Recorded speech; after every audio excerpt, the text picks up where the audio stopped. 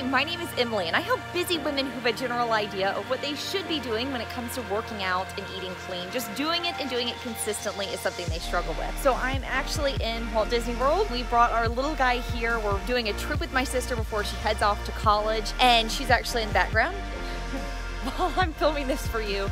But one thing that I was thinking about as we've been here is how in the past, when I would go on trips or travel, I would say, you know what, I'm going to just eat whatever, I'm going to enjoy being on vacation, and I threw everything out of the window as far as having a clean eating plan. And the reason behind that was years ago, I didn't have a clean eating plan that was something I could consistently stick with and that was easy to follow. Instead, I was following a really strict diet. I hate diets now, and that's because I believe diets stand for ditch it every time. What I believe instead is that you have to have a clean eating plan in place that's flexible so that when you're in a place like Disney, you can still enjoy a Mickey Mouse ice cream if that's something that you like, but that you also aren't paralyzed when you're going out to eat thinking that you have to just eat.